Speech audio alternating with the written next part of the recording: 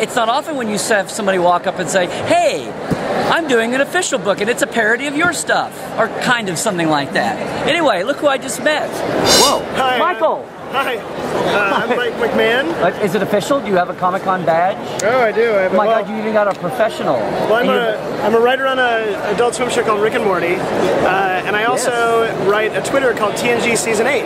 Yes. And Simon & Schuster allowed me to make an officially licensed Star Trek guide to the never-been-made 8th season of Star Trek The Next Generation, which I made up and is funny and ridiculous, but it's very in the style of Larry's guides. So I have poured over many a guide, and I saw you sitting here and I was like, well, I've been reading a lot of him. I need to come up and bother him now and tell him what I've been up to. So, you can tell I'm pretty bothered, yeah. Yeah, obviously. So it wasn't a parody of the companion, it was that whole episode guide style. It was a parody of every kind of guide for Star Trek, Star Wars, that kind of thing. Yeah. But the companion is kind of it was just my favorite to go in and read how you talk to an audience about the official made-up stuff, which I was trying to get that tone of voice. So, because you're going to talk about made-up, official made-up stuff. Official not just the made-up stuff in the show, but the made-up version of that. Oh, really? People it used to blow people's minds when I would talk about Star Trek nonfiction, and they'd go, "Well, it's all nonfiction." But you're writing nonfiction. No, I'm writing stuff that people will love, but they'll also be like, "Well, this is BS. This is not real Star Trek." You said Adult Swim. You said. Adult Swim, you said. Well, I work on a show for Adult Swim as a staff writer. Yes. And I wrote the book as well while I was working there, but they're not related. They're just both funny. No, I'm just saying, Adult Swim, that sounds like we're opening the door to an awful lot of snark and funny there. I don't know. Exactly. We may have people under 20 may be reading this. I don't know. Yes. Star Trek, or I don't know. under 20 people will be reading it. We'll have to find out. No. I think it'll be beyond that. No, I'm just...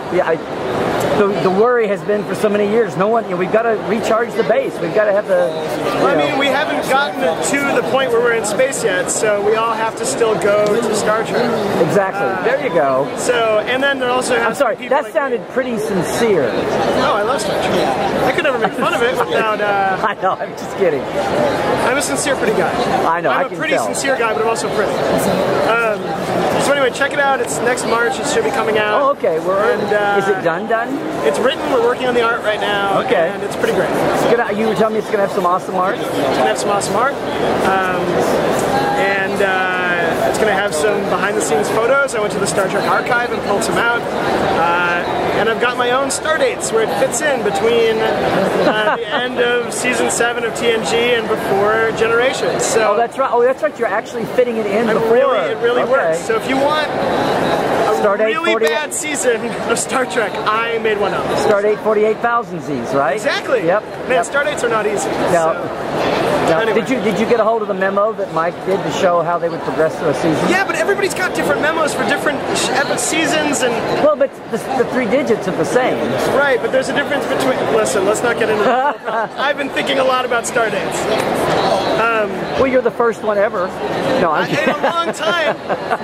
But it's cool because as I was writing the guide, I would also read interviews with people who wrote the actual seasons, and I'd be like, "This is the same stuff I'm running into. There's nothing for Beverly to do. I have to make her cooler and stuff like that." So, well, Jerry Taylor tried. Jerry Taylor tried very hard. Yes, absolutely. I mean, they all were amazing. So, are you sure this is like a parody? Are you sure this isn't the secret 8th season that was shelved? Well, I can't admit that. We have to call it a parody.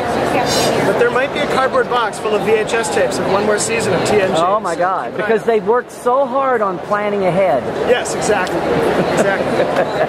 So, anyway, Michael, thank you for stopping by. This has been a real hoot. Thanks a lot. Okay, we'll see you. We'll talk to you soon down the line, and check it out next March. March. Yeah. What's the name again?